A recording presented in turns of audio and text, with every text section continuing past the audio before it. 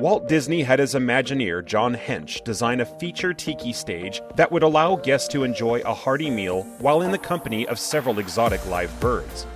However, it was soon discovered that scenery with live-action birds in place of an eatery would not be a pleasant experience.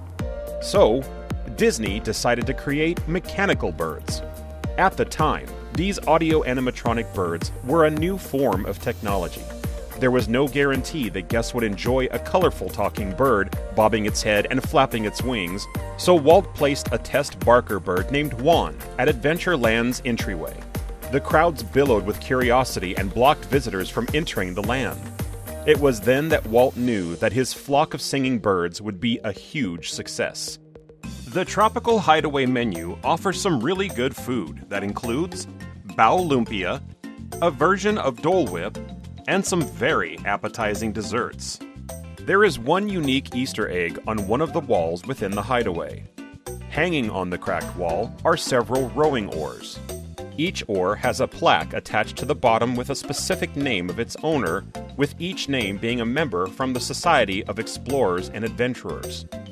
The Society of Explorers and Adventurers is a fictional organization with members that are related to many of the Disney attractions, such as Harrison Hightower from Tokyo Disney Sea's Tower of Terror, Lord Henry Mystic of Hong Kong Disneyland's Mystic Manor, B.T. Bullion from Disneyland's Big Thunder Mountain Railroad, and Meriwether Adam Pleasure from Walt Disney World's closed Pleasure Island.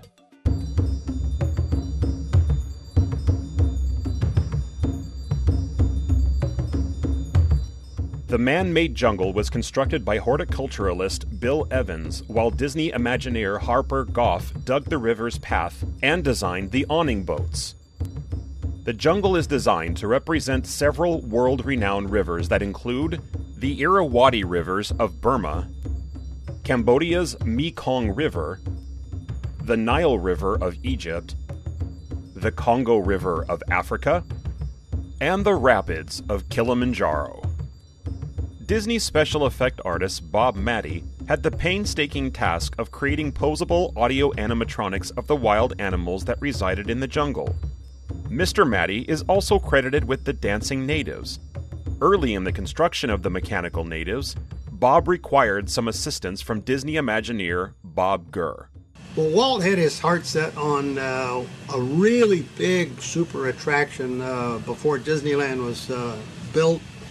The Jungle Cruise. The Jungle Cruise really is the first really famous, iconic ride, much like in later years the Pirates of the Caribbean.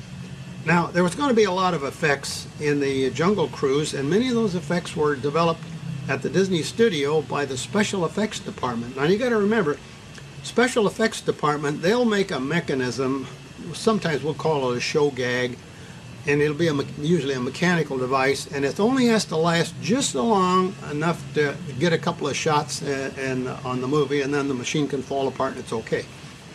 So many of our first alligators and crocodiles and hippos were all designed with that type of thinking.